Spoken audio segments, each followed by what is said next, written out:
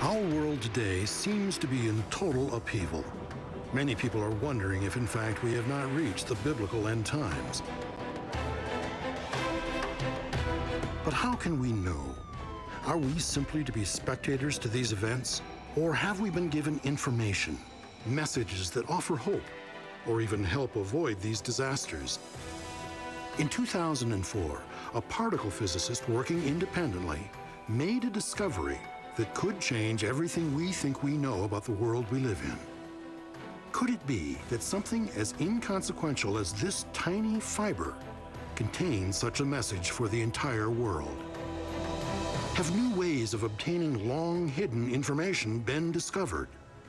The emissions from a physical object, when studied as a whole, uniquely identify events in the history of that object. Have scientists finally discovered where to look for the secrets of the universe?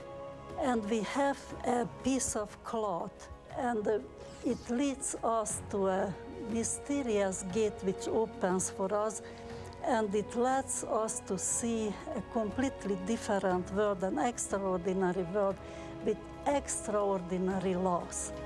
What is this mysterious gateway? And what are these extraordinary laws that are only now being discovered? Could it be that time, space, and energy interact in a way never before predicted? Physicists are always trying to find unifying principles. Is there a unifying principle of the very, very large relativity and the very, very small quantum physics, which if we could see what that principle was, we could explain everything? Has that principle been discovered? Is modern science now beginning to decode messages that might even be coming from another dimension? Is there something on the scientific horizon that suggests we have finally been given the secrets of life itself, perhaps even eternal life? There's something which produces the order of the universe. Now, the big problem is we don't quite know what that something is. So even though I talk like we do, believe me, folks, there's a big mystery still out there waiting to be discovered. The nature of time, the creation of the universe, and perhaps even a link to another dimension. Can these great riddles of the universe be solved through the lens of the ancient past? In the next hour, you will stand at the threshold of today's most stunning scientific discoveries. Images never before seen will reach out from the dust of antiquity and touch your life today in ways you never thought possible. In a moment, scholars, scientists, and historians all come together in an amazing and unflinching investigation into the fabric of time. In a world where children grow up playing with computers and calculus is frequently part of the high school curriculum, many of the scientific mysteries of the past are today commonplace knowledge. Yet even the world's leading scientists would agree that when it comes to understanding the universe we live in and the physical laws that we think govern it, only a very few of the threads that make up this vast tapestry have been untangled. But these few threads are endlessly intriguing. Einstein's theory of relativity, quantum mechanics, particle physics, all taunt us with the notion that perhaps we can know the unknowable. Yet these studies have only begun to reveal the intricate interweaving of forces that make up the universe. Is it possible these lofty scientific pursuits are being advanced exponentially by the information contained in one ancient, earthly, hand-woven piece of cloth? Some scientists say yes. But in order to understand how that could be, we must first understand the secrets these scientists are trying to uncover. The basic ideas behind quantum physics and relativity are really quite simple. The laws of physics are the same for all observers, regardless of where they are and how fast they're going. The universe that this model leads us to is an intelligent, self-organizing, creative, learning, trial and error, participatory, interactive, non-locally interconnected evolutionary system. That's what it's all about. That may seem simple enough to the scientists, but how can an awareness of these concepts help us understand the meaning of why we're here and where we're going? Is there some deeper understanding that can be gained through all of this scientific study? Why do we care about quantum physics and relativity so much? Well, basically, they're really very beautiful theories. But if that's all they were, we wouldn't care very much at all. What we feel, though, is that they're gateways. They're leading us into new ways of understanding the universe, and that we care about very much. I sincerely think that through these studies, we will come upon a completely new structure of physics, maybe even a completely different world. Science has discovered the basic structure of the entire universe by studying the tiniest possible things. And they did it with the largest scientific instruments ever built. One such instrument is 16 miles long, fills a mountain, and searches for particles 1 trillion times smaller than a human hair. But why? Why search for the tiniest of tiny particles? It's been known for a long time that all physical matter emits and reabsorbs particles of energy. Over 100 years ago, Max Planck named these emissions quanta, or quantum singularly, and they have been the study of particle physics for over 100 years. And if you analyze all the emissions from any physical object, that's called a quantum hologram. We now understand that all physical objects have a quantum hologram. That study has produced a set of laws that scientists call the Standard Model. This is the theory that summarizes the scientists' current understanding of elementary particles and the fundamental forces of nature. In fact, what's going on in the Standard Model of particle physics is extremely mind-bending and paradoxical. For example, the Standard Model says that there are inside of the nucleus invisible particles, particles we never see on their own, called quarks, and no one has ever seen a single quark. In spite of the fact that we've achieved a lot of success in physics, there's still a lot of mystery here yet to be discovered. But assuming all of this is true, where can we begin to look for a meaningful example of what all of this means to you and me? Is it all just some cosmic Rubik's Cube for scientists to play with? Or is it possible there is a broader purpose, ancient information perhaps, that is even more relevant today? In the late 1970s, scientists developed a computer program that allowed NASA technicians to read the terrain characteristics of distant planets derived from two-dimensional satellite photographs.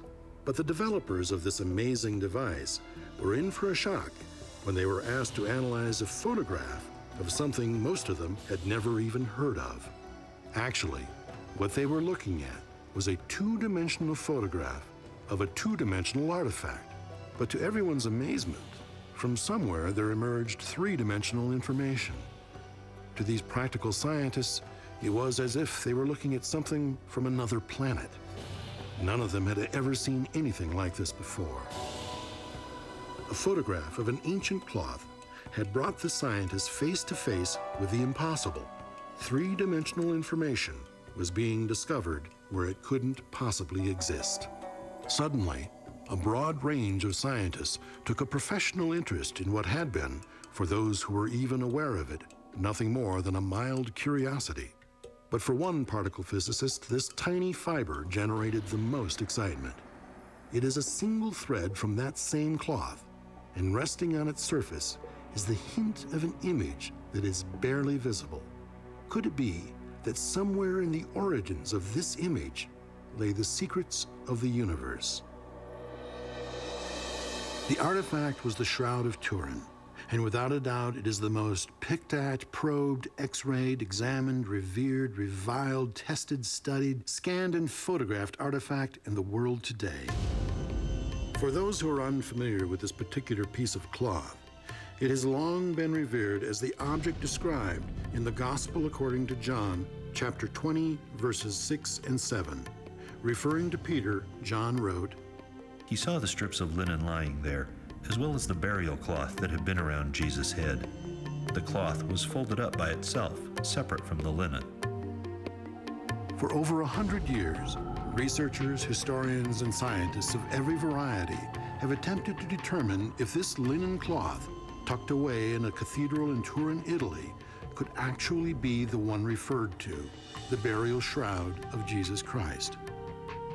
An attempt was made to discover the answer to that question in 1978, when a group of American scientists were given unprecedented access to the shroud for 5 intensive days. Over the next several years, this tireless group, known as the Shroud of Turin Research Project, or STURP for short, which was comprised of many of the world's premier scientists representing such diverse disciplines as physics, chemistry, engineering, forensic medicine, and many others, spent no less than 150,000 man-hours studying, testing, and interpreting the data. The results seemed to indicate the shroud could be a genuine first-century burial cloth from somewhere in Palestine. But then, in 1988, carbon dating analysis by 3 different testing laboratories produced quite a different result. The radiocarbon dates that we obtained clearly put the shroud in the Middle Ages. According to the carbon-14 tests, the shroud came into existence somewhere between the years 1260 and 1390. Could all the other scientists be wrong? First of all, we must point out that the dating of a shroud sample in 1988 was both controversial and hotly disputed by experts in many fields. The problem of dating a cloth, not only the shroud, but I think any cloth, any old cloth, is not easy to solve completely and definitely. According to the professor, the idea of a medieval origin of the shroud leads to an impossible thesis. The forger would have had to find a man to crucify, flog him mercilessly, place him in a shroud, and then manufacture or simply wait for the image to somehow appear. I think that is quite impossible, that what we cannot do today, it was very easy and during a medieval period. 150,000 man-hours and the work of dozens of scientific disciplines were challenged, actually brushed aside, by a single carbon-14 test. But the world was left with the same question. What created the image? And how do all of these latest scientific advances lead us to this particular artifact? What is there about the image that causes scientists to put their reputations and fortunes at risk? The resurrection itself belongs to the spiritual world, and I don't think it is the business of physics to talk about it. However, the shroud itself and what made the image leads us to a mysterious gate which opens for us, and it lets us to see a completely different world, an extraordinary world with extraordinary laws. What are those laws? And do they exist regardless of the age of the fabric? Is this purely a scientific squabble? Or could it be there is something here that is far more important than the artifact itself? Is it possible that the energy and information now being detected is actually the information we need to help us overcome the problems we face today? Are the secrets of the universe, perhaps of all creation, locked up in this seemingly ordinary linen burial cloth? Can the image, now known to contain 3-dimensional information, also be a quantum hologram? Perhaps we should take a moment and define exactly what the Shroud of Turin is, and what makes it so special in the minds of so many people. The shroud is an ordinary piece of hand-woven fabric that measures 14 feet 3 inches long and 3 feet 7 inches wide. These full-length dark lines are scorches from the fire that nearly destroyed it in 1532. The diamond-shaped patches cover holes resulting from that fire. But it is the faint, ghostly image of a crucified man on the surface of the cloth that rivets our attention and makes this piece of cloth unique in all the world. What is the truth about the shroud? Is it a communication from another time, another dimension? And if so, can we determine what the message is intended to be? Could it be that the quantum revolution in physics permits science to go beyond human speculation? According to some physicists, the world is even more extraordinary than we thought. Oddly enough, this ordinary piece of linen cloth that many scientists believe to be over 2,000 years old might give scientists their most tangible clue to unlocking the secrets of the quantum hologram. Yet, some still maintain the carbon-14 test places its scientific value under a cloud of suspicion. There are hundreds of pieces of evidence, both scientific and historical, that indicate that the shroud is authentic. There's only one piece of evidence that says the shroud is not authentic, and that's carbon-14. However, carbon-14 has itself been much disputed. It is neither logical, empirical, or scientific to take one piece of evidence and ignore the hundreds of pieces of evidence in support of authenticity. We are faced with a paradox here. All of the scientific analysis seems to place the cloth in Jerusalem in the 1st century, but the carbon-14 test makes the shroud unequivocally a 13th century relic. What if both analyses are correct? But how could the carbon-14 tests be as accurate as modern technology can make them, and all of the other scientific data that places the cloth solidly in the 1st century also be accurate? That possibility was suggested at the Sindone 2000 Worldwide Congress in Oviedo, Italy.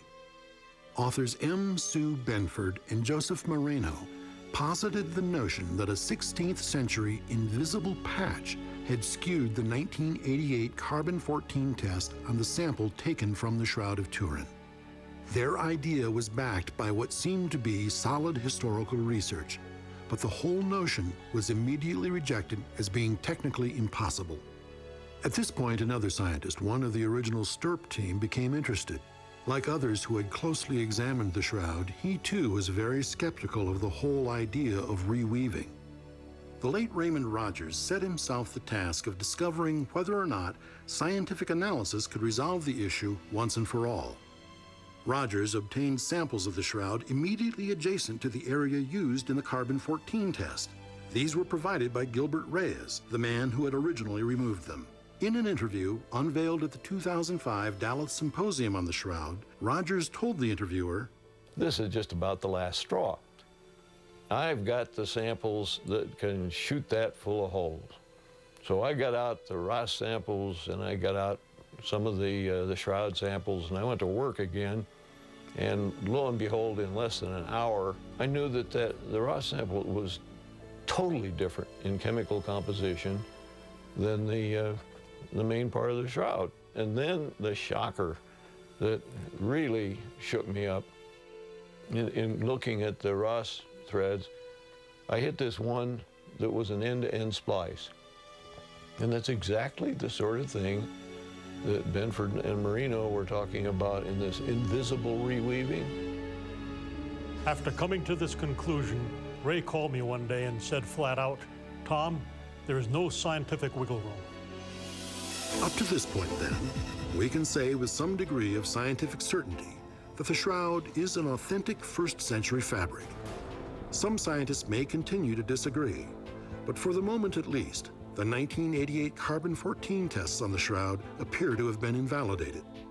In the meantime, a group of digital scientists in Amsterdam focused their expertise on a different set of data from the shroud. What they found stunned them all. Holographic information is encoded in the shroud in an interference pattern.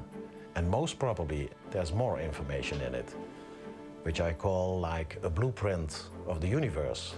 Maybe an opening to a new science. You come on an unknown land. You don't have a GPS, you don't have a map. It's completely new. You have to reinvent science. And I think that is one of the things that the Shroud is all about. But even if we are to accept the shroud as a genuine 1st century fabric, that's only one piece of the puzzle. Validating the age of the fabric is important, but the work being done in Holland promises even more exciting revelations. If the fabric has been proven to be a genuine 1st century material, could it be there is supporting evidence to suggest this very fabric might in fact be the actual burial shroud of Jesus Christ? Have these scientists discovered something in the image itself that places this piece of cloth in a tomb near Golgotha? Which brings us to the next, and so far, unanswered question. How did the image get there? There can be no doubt that the Shroud of Turin has been venerated for hundreds of years by the faithful as the cloth or sheet that covered the body of the crucified Christ. Nor can there be any doubt that the shroud exists. It has been touched, handled, photographed, and examined in every way imaginable. But has the result of all the research, testing, and study brought us any closer to proving not only the age of the fabric, but the reason for its veneration? There are those who insist the authenticity of the shroud has not been proven. What's more, they contend the idea that it once wrapped the crucified body of the historic Jesus can indeed never be proven. Recently, others have challenged that assumption, and the search for historic and scientific evidence that might corroborate the authenticity of the shroud goes on. And even Cardinal Severino Paletto, the papal custodian of the Holy Shroud at the cathedral in Turin, finds the search fascinating. My attitude towards science is one of great respect. And scientists, many scientists in the world study the shroud and carry out research, and they see what can be discovered step by step as studies proceed. And if science in the future offers us well-founded and incontrovertible elements, we will always be delighted. Pope John Paul II said that it was not the task of the Church, but of the historians and scientists to define whether it is authentic or not.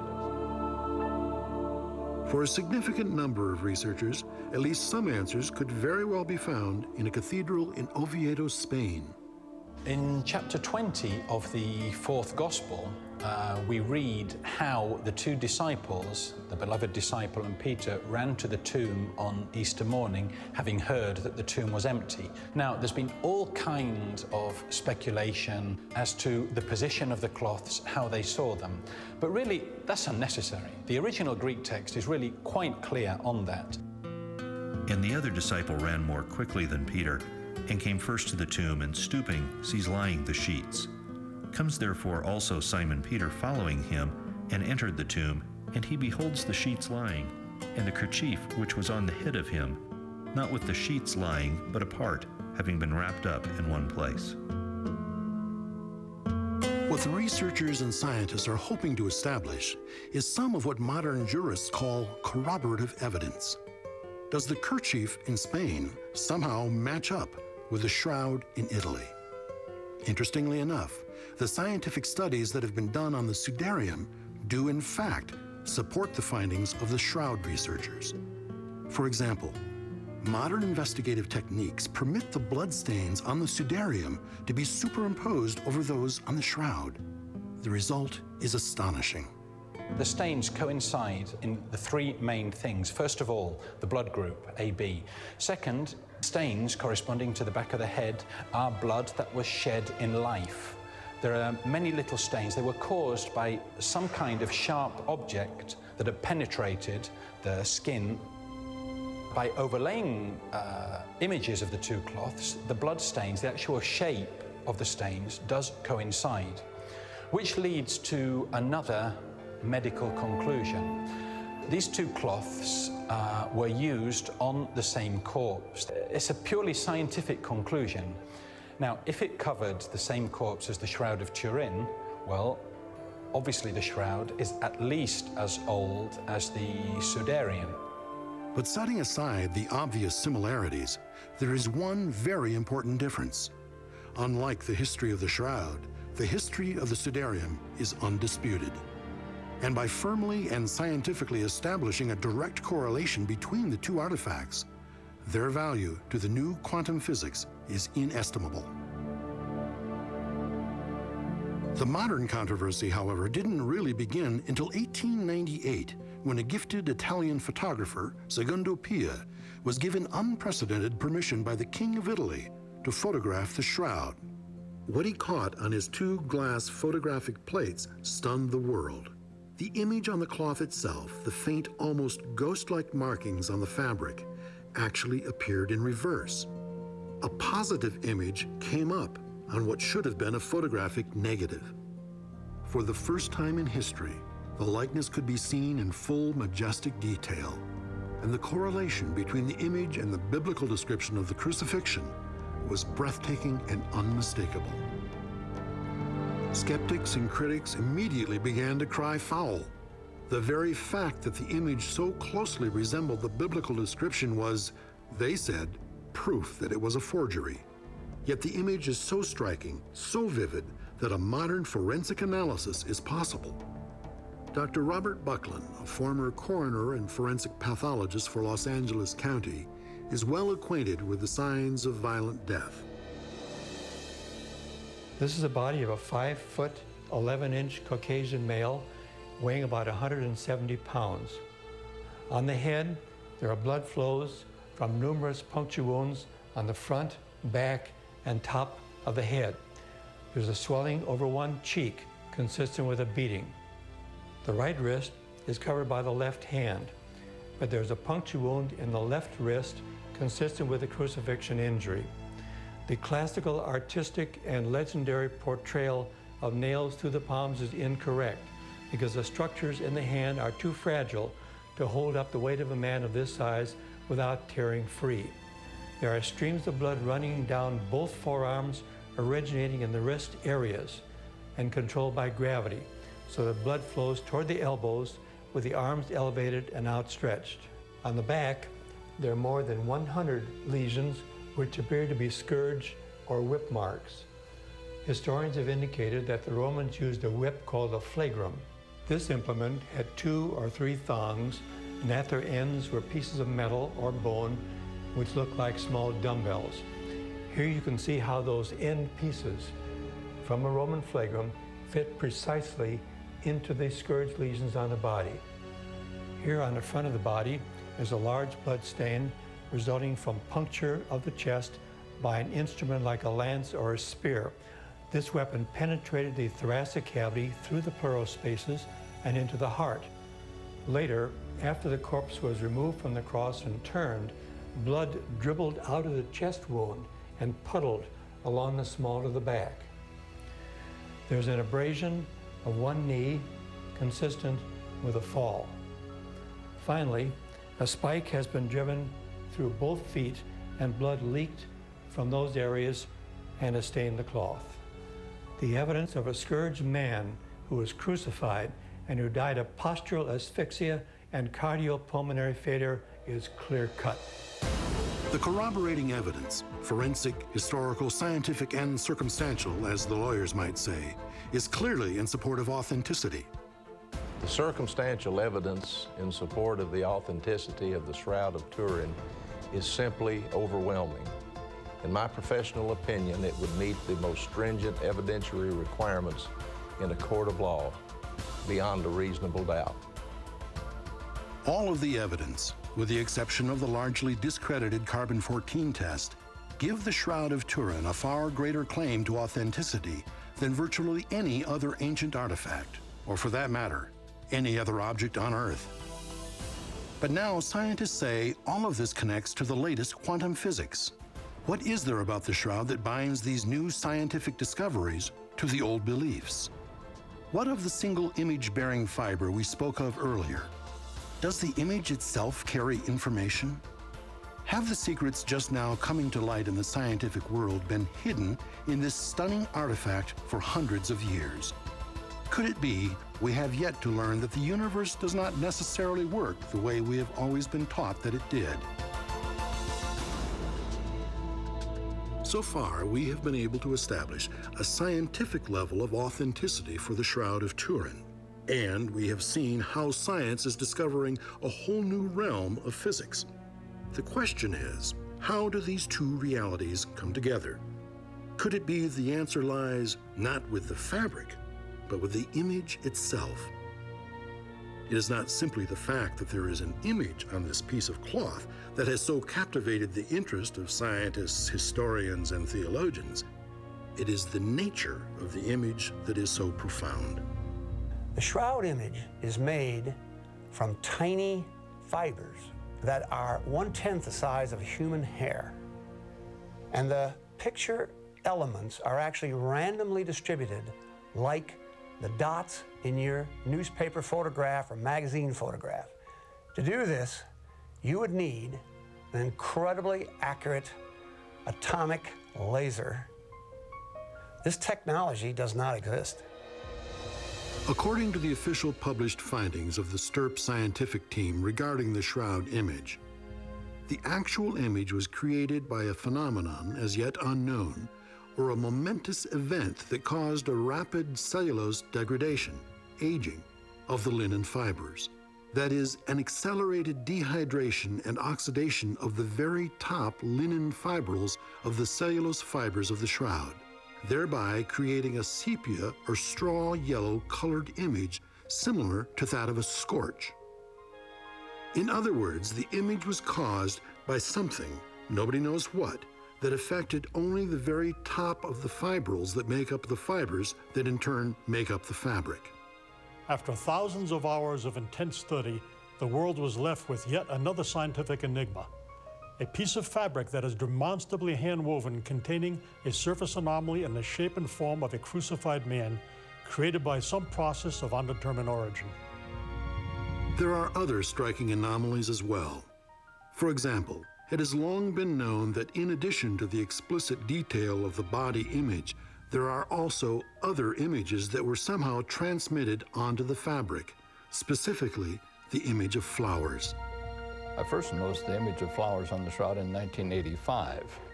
And when I found what they looked like, then I began looking more closely and found that there were large numbers of these.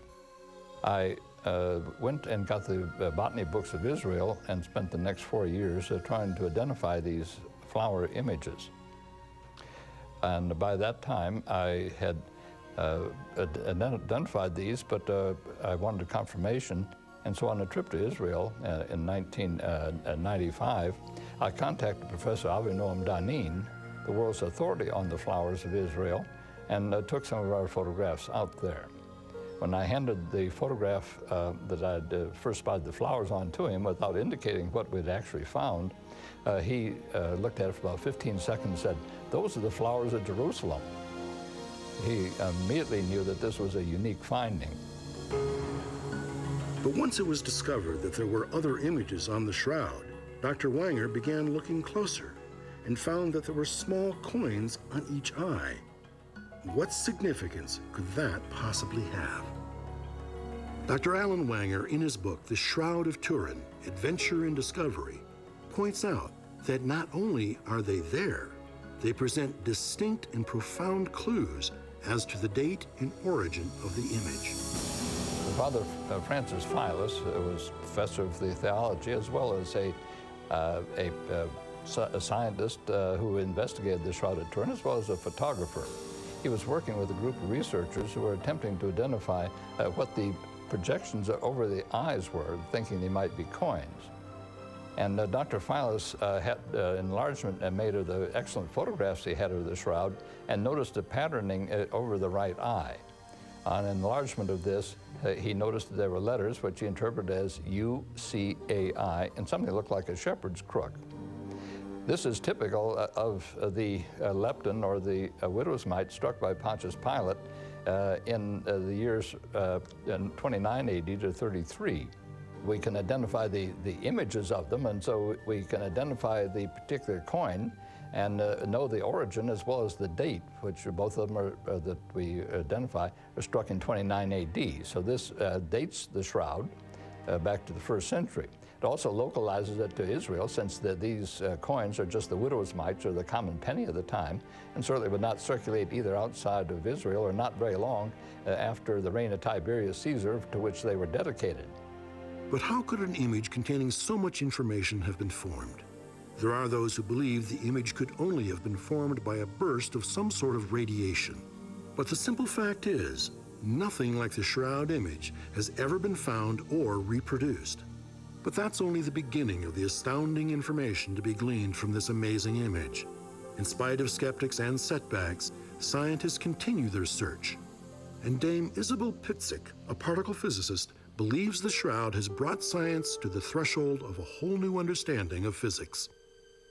While dealing with the position of the body within the cloth, she discovered one of those mysterious properties that cannot be, yet somehow is. An interface that divides the image transport into two hermetically separate yet simultaneous actions and forces, causing the shroud to be taut and parallel on both sides, creating a true event horizon. In general relativity, we have found that there are certain things called black holes. Now, the surface of a black hole is called an event horizon. And it's called that because right at that surface, the laws of physics seem to change character drastically. When you look at the image of the shroud, the two bodies next to each other, you feel that it's a flat image.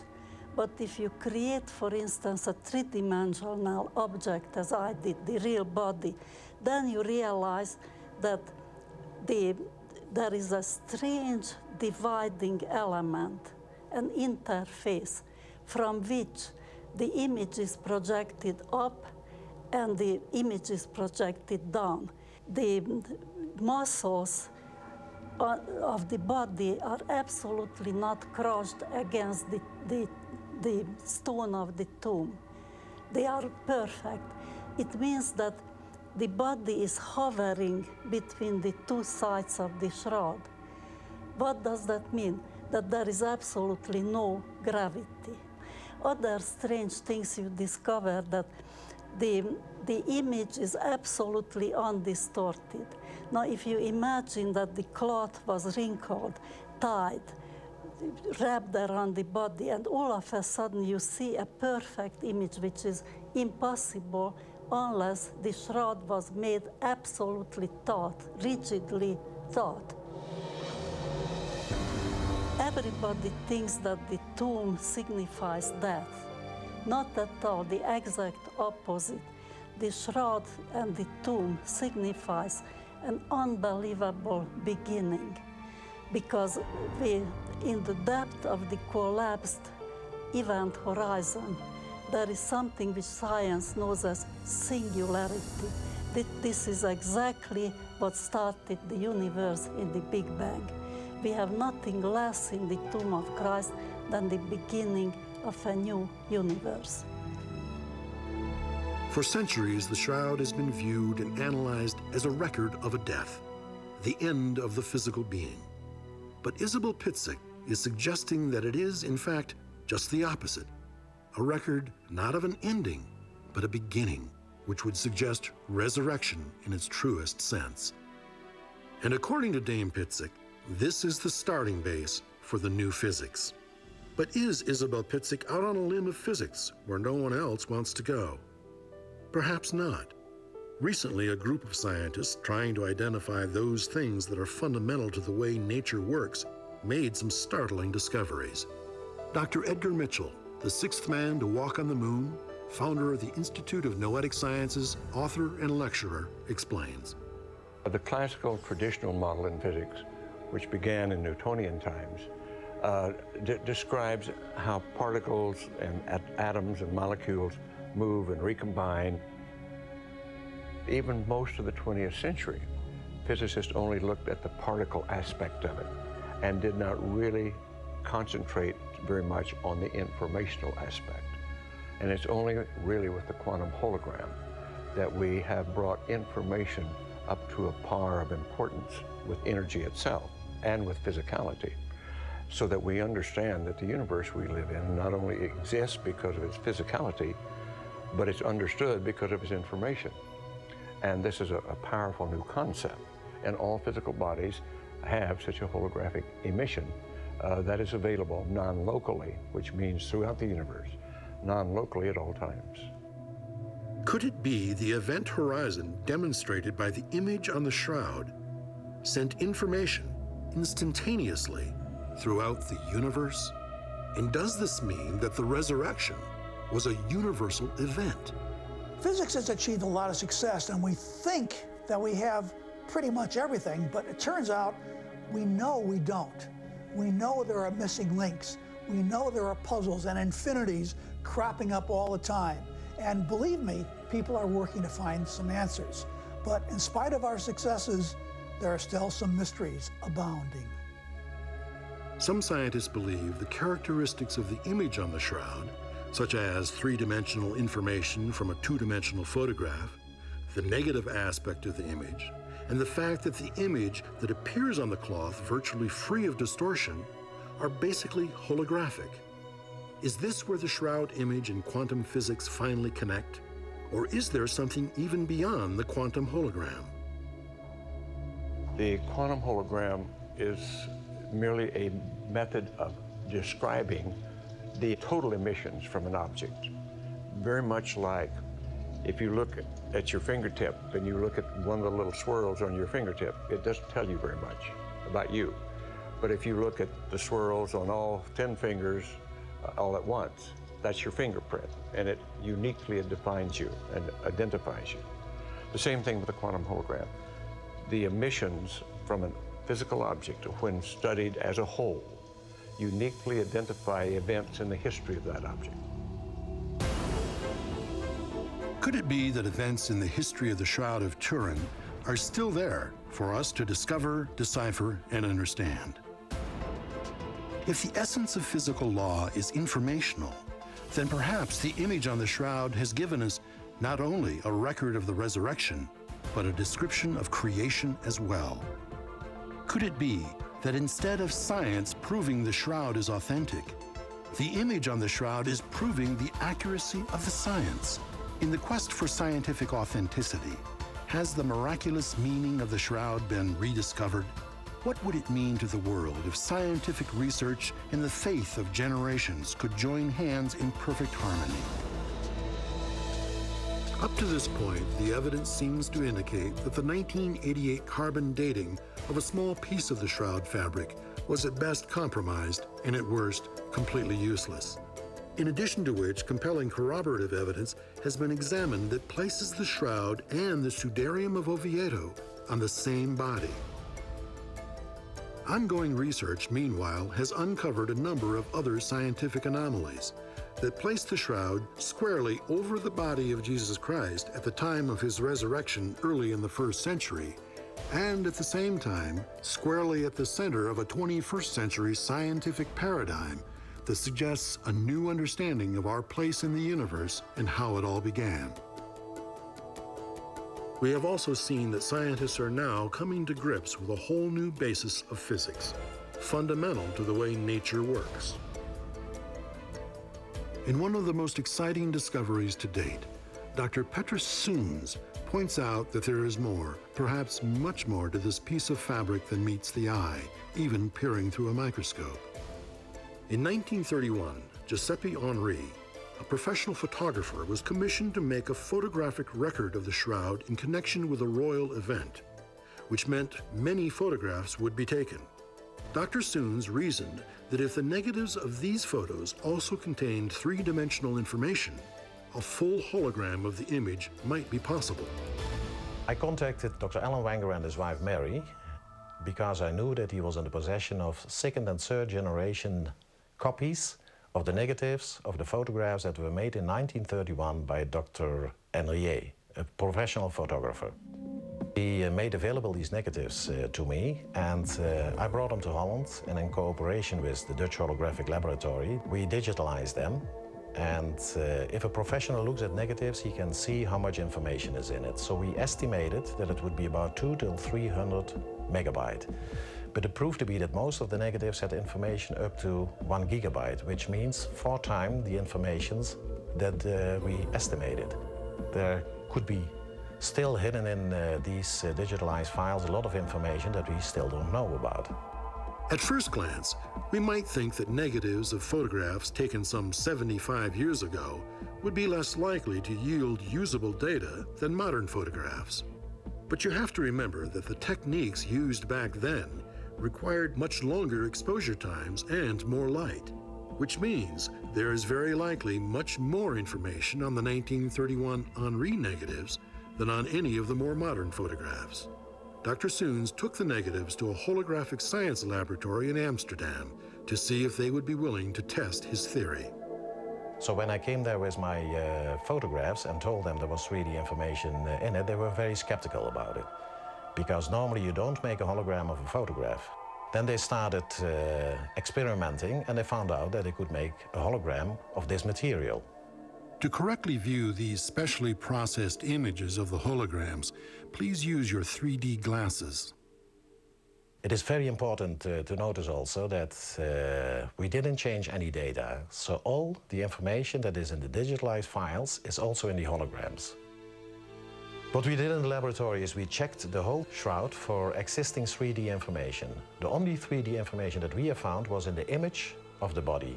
All the rest that, for example, Dr. Alan Wenger has discovered, for example, the flower images, that was a different imaging process. So basically you talk about 3 different imaging processing in the shroud. That is the blood, which was direct contact. The second was what Dr. Alan Wenger has found, for example, the flowers, that could have been corona discharge, but it was a completely different process than the image formation of the body itself. It's important to realize that no other 2-dimensional image in existence has been shown to contain 3-dimensional holographic information. The whole body holograms gave us the possibility to see the image of the man on the shroud under angles that had never been seen before. We could confirm a couple of the findings, like, for example, the round little objects on top of the eyelids that have been interpreted as being coins.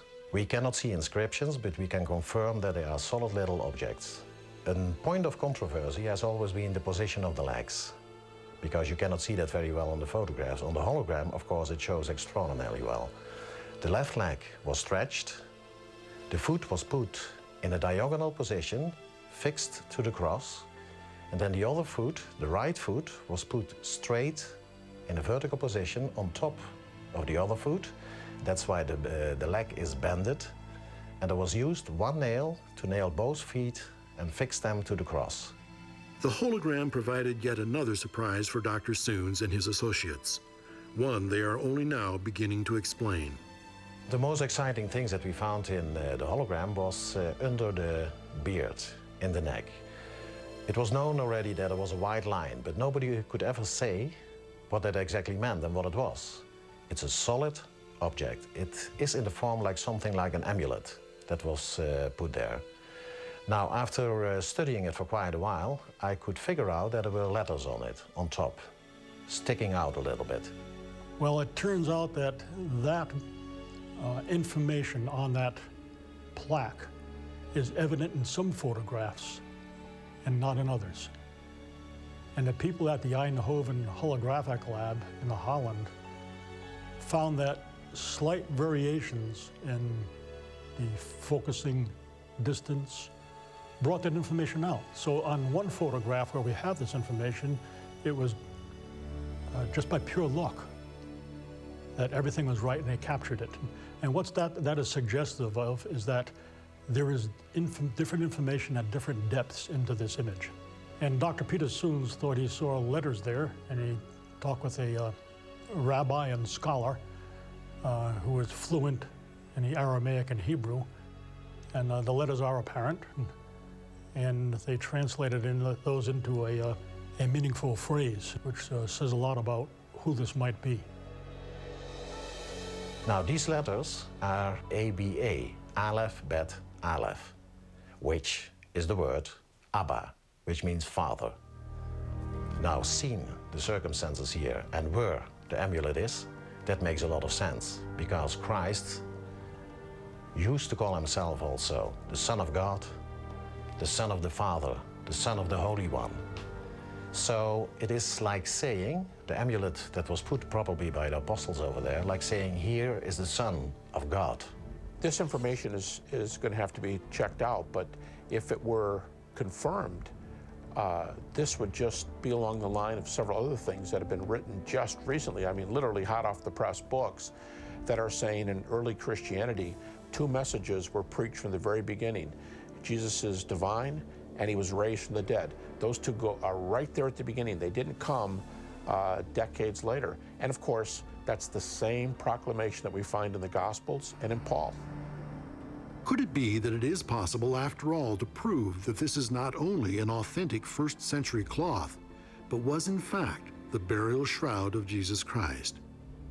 But there was more. In fact, there was much more still to come. Tom DiMahala, while examining the hologram close up, asked Dr. Soons if a single fibril from the image area of the shroud was sufficient for determining whether the image contained holographic information.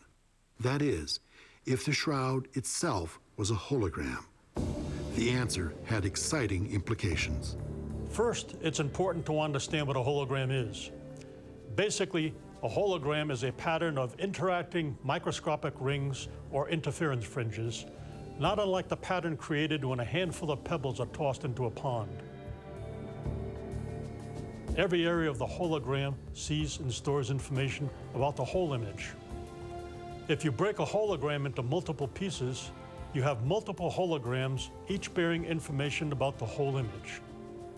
And that is important for the Shroud of Turin also, because the upper arms are missing because of a fire in 1532.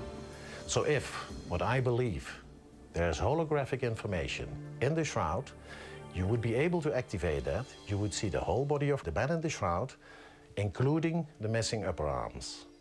Testing is still being done to determine if, in fact, the shroud image does carry holographic information.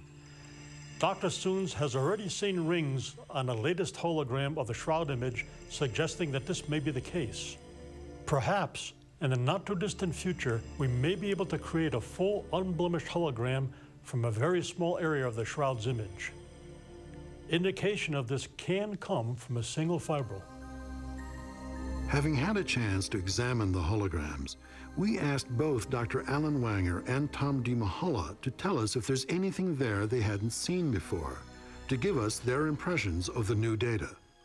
The hologram does a remarkable job of emphasizing certain features on the shroud.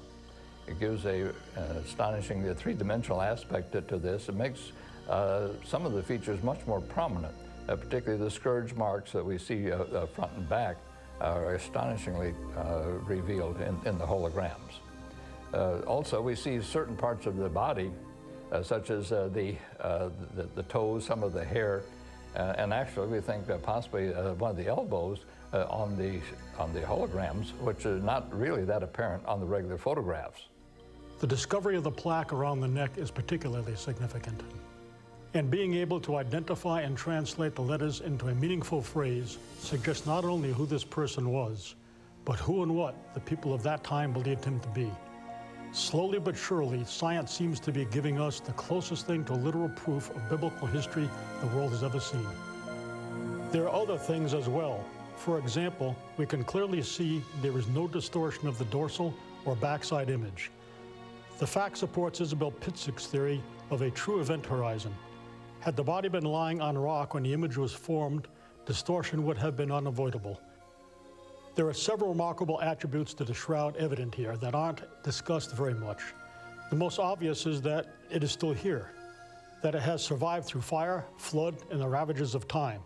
And even though it has presented the faithful and scientists alike with considerable challenges, it still has a message for all mankind. The more we work with it, the more we discover, and the more we come to realize that this could be a record of the literal resurrection of Jesus Christ. The shroud is the most astonishing object that's in existence, most intensely studied, and the one that has the most important information for we human beings. We have no question but this is Jesus of Nazareth, and we feel that the event, which occurred approximately 30 to 36 hours after death, with the body disappearing within the folded shroud, indicates that some unique event, which we call a resurrection, had taken place.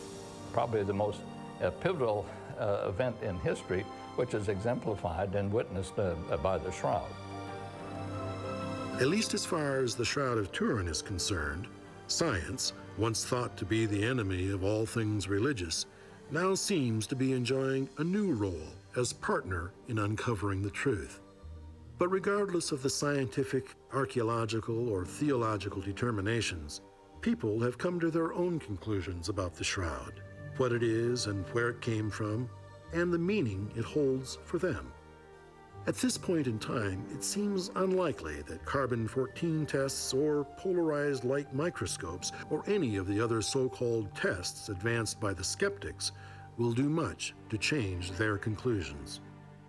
Probabilmente questo dono viene direttamente da Gesù. Probably this gift comes directly from Jesus, if we also want to say that it appeared at a certain moment of history, and meanwhile we are not able to explain the origin of the image, which continues to be a great mystery. Un grande mistero. The shroud always remains an instrument of providence, given to the Church to announce in a rather more sensitive way, also in an exterior way, that great mystery of a love that could not be greater. But could it be that the image on the shroud is telling us there is something beyond death? Until modern times, science has not concerned itself too much with how we know what we know. It's based upon information, but science has not looked at the subjective experience, nor exactly how we perceive what we perceive. But this quantum holographic development and understanding is changing all of that. That helps us get a new handle on how information is utilized in living organisms, something we've never had before. The researchers and scientists continue to explore all possibilities, and the Shroud of Turin has apparently given the scientific world a whole new quantum paradigm to think about. This astonishing artifact has brought to light a whole new world of scientific and religious possibilities. Is the Shroud of Turin, in fact, a physical and scientific record of what has been regarded up until now as a purely spiritual event, the literal resurrection of Jesus Christ? Could it be, as Dame Pitzik suggests, the evidence of a new beginning and the threshold of a revolution in physics that can open the door to the meaning of the universe? Or does it suggest the existence of some unknown force still waiting to be explored? For 2 millennia, the mysterious image on this piece of cloth has comforted the faithful and puzzled the skeptic. Now, with hundreds of thousands of man-hours devoted to scientific analysis of the Shroud, perhaps we can draw some conclusions. Since nothing even remotely approaching the image on the Shroud has ever been found, it seems fair to suggest the image was intended to be a message to mankind. And if all of this is true, wouldn't that suggest the message of the Shroud might simply be a message of hope? As each new scientific discovery enhances the meaning of the image of the Shroud, it seems to be saying, look closer. I have given truth to the world. Bring it into the light. Could it be that the haunting beauty of the hologram is the final clue to the true identity of the man portrayed by the image on the Shroud of Turin?